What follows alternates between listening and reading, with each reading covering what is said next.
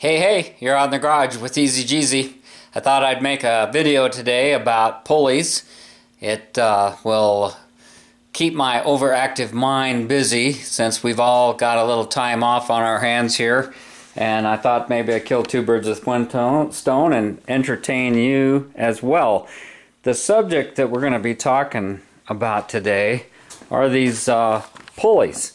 Now, I mentioned in my other video that I have this equalizer pulley. This is a 6-pound pulley. It's sand sealed, and I have it on my sand car. It didn't come with one of these, and if you're running a stock style engine with totally stock engine, there's no need for you to put one of these things on your car.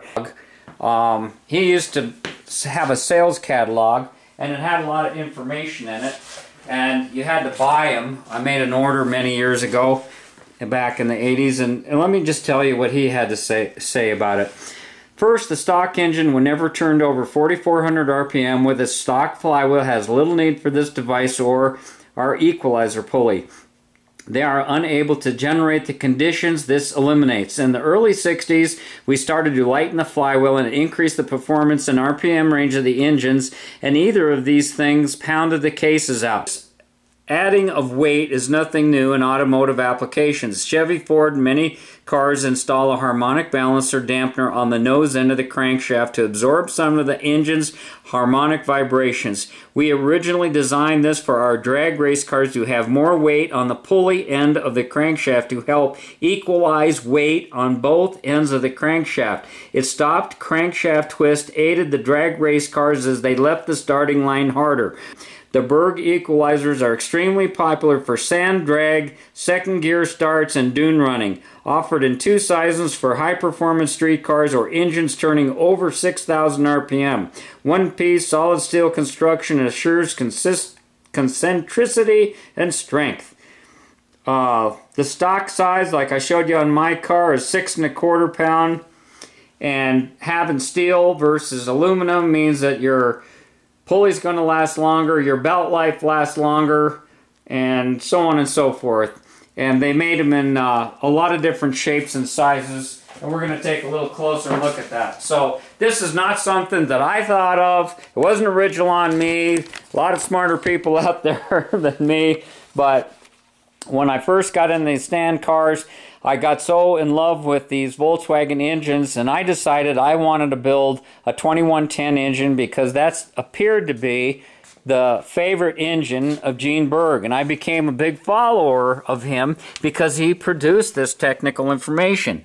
And here's this Gene Berg equalizer pulley. It's sat outside on sand cars and tub buggies and been in all my different cars over the years, and it still has a nice fit and finish. It's got some corrosion on here, and they have a nice etched degree wheel that is bonded to that. It stayed intact, and you can still read it after over 25 years of being on there, and it works great.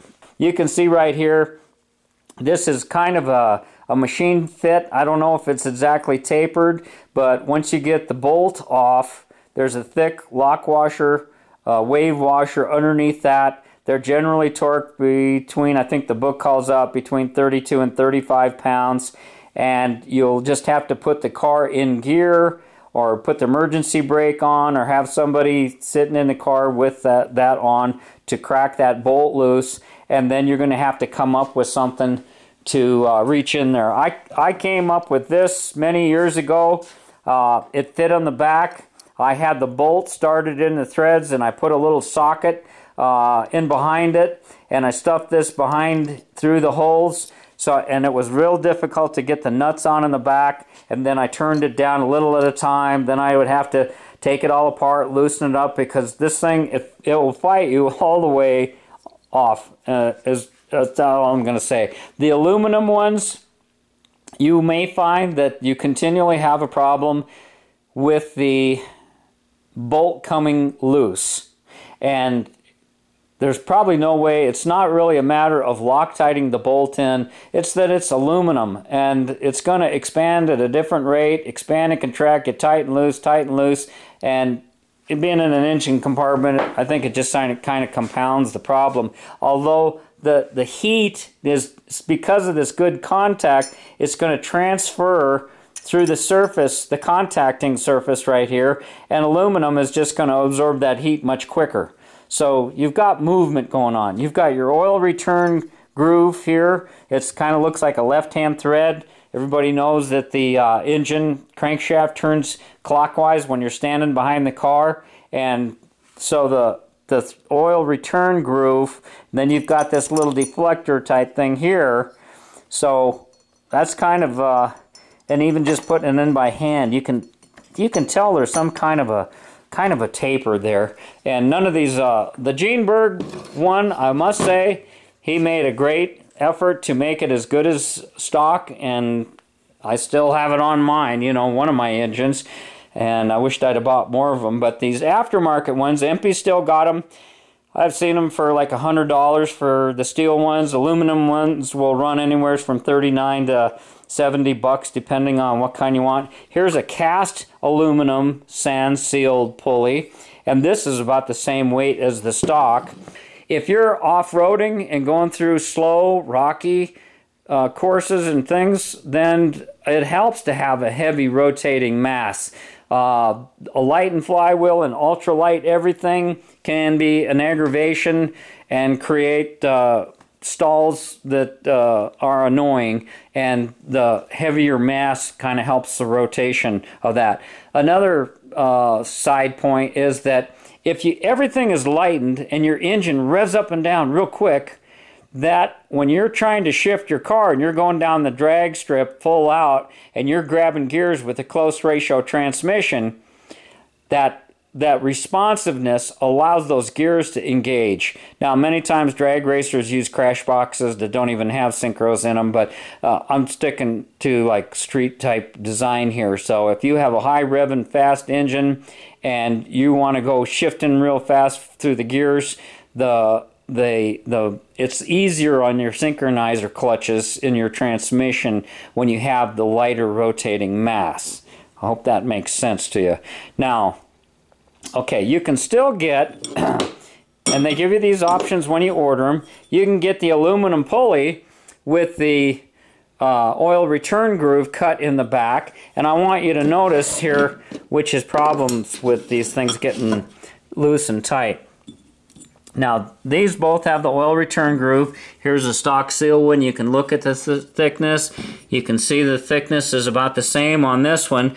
Now, if you come over to this one, all of a sudden it gets real thin. See how much thinner it is here than it is on this one? So when you're tightening that nut down, I don't know, you don't want to get in a situation where you're deforming things. And another caution that I wanted to tell you about, all engines of this nature have to have a certain amount of end play at the end of the crankshaft. You adjust that with the shims on the flywheel end against the thrust washer. Every time you push in the clutch, you're putting pressure against that thrust bearing, and things are spinning back there, and you're forcing things back and forth. These engines need room to expand and contract with temperature, and they need room to wiggle. There's a lot of wiggling going on inside these darn engines, whether you understand it or not. I don't know. This engine's an old one that's kind of worn out. I could just hear that. I don't know if you can hear it.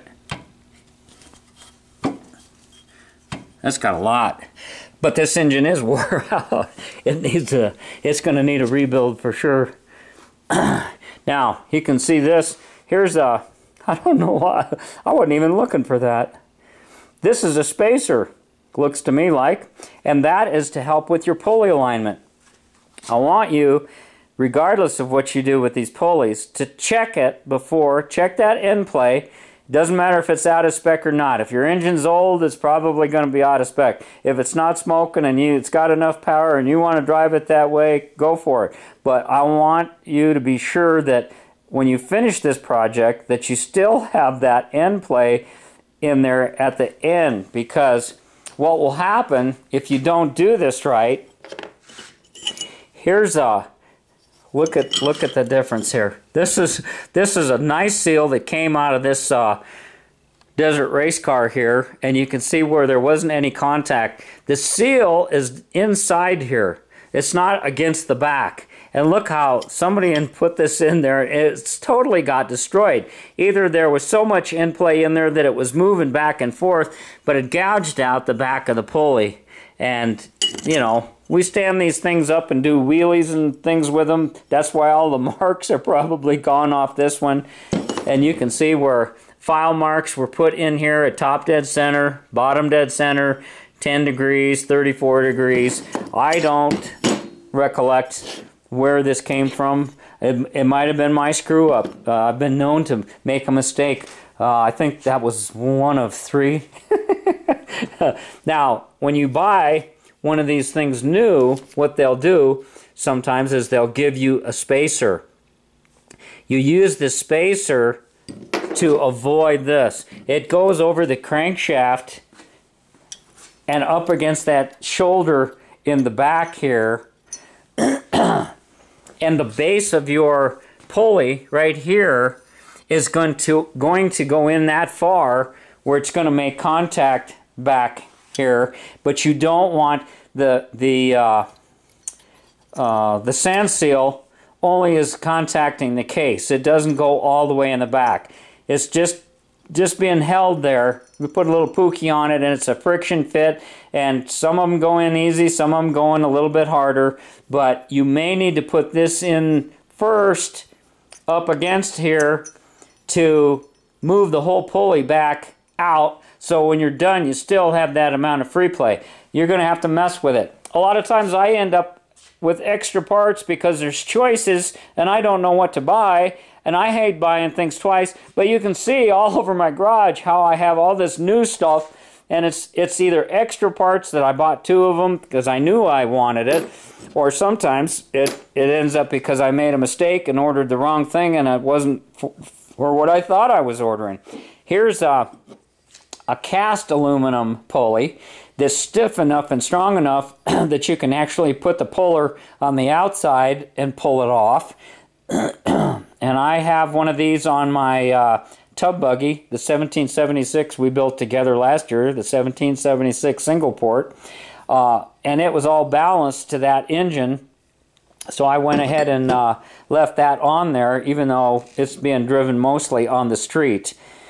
So you've got, this is probably just a skosh heavier than the stock stamped steel one here. Other option on this pulley, this is a power pulley that came with this car in a goodie box, and you can see how much smaller diameter that is. And Gene has something to say about that. Technical information about stock or power size. A good question. The stock size should be ran all except race applications that will be kept under 6,000 RPM. When you accelerate above, the fan is not going to pump anymore, and the power to run it goes up to a point that the belt will slip. If allowed to slip, it will turn over and other times flies off. When this occurs, it means you are beyond the RPM limit of the fan efficiency and need to use a power size pulley. They are designed to cool a high RPM engine and allow the fan to work best in the 4,000 to 8,000 RPM range. So, I hope that made sense. I hope all my videos make sense to somebody and give you tips. There's a way to correct some of the loss in that fan speed, because I don't turn 6,000 RPM. I often am up in the 4,000 RPM range, and to get back some of that fan speed that I've lost with the power pulley, you can either use an old pulley or you can go to a Porsche 356 pulley, and that's what this is right here. And here's a stock size chrome pulley that's junk, and you can see that this is a smaller diameter. Now, the depth that your belt rides inside the belt groove here makes a difference. When you have a new belt, as your belt gets old and stretches, it's going farther out to the outside of this, and that is actually slowing down your fan. It's not by that many RPM, but in extreme situations, 95-degree weather, you're going down the highway trying to keep up with the traffic that's now goes down the highway nowadays, these little subtle things can make a big difference. Enough of a difference that you're not going to be vapor locked onto the side of the road with a melting engine. So you could, if you got a different belt, you could speed your fan up throughout the power range by putting this smaller pulley on the top. It's the opposite when you're doing it on the bottom, because there's the ratio between the large and the small. I don't know how to explain that, but ask your mom. She might be able to explain it. If you do go to the power pulley on the bottom only, you would have to put a smaller belt on here, and that's the number for that. So I think we've covered enough things right here for this video, and I hope it really helps you guys, and I hope you're having a good day. And as always, please give me a thumbs up. Thanks for watching. Thanks for subbing. TheEZGZ out.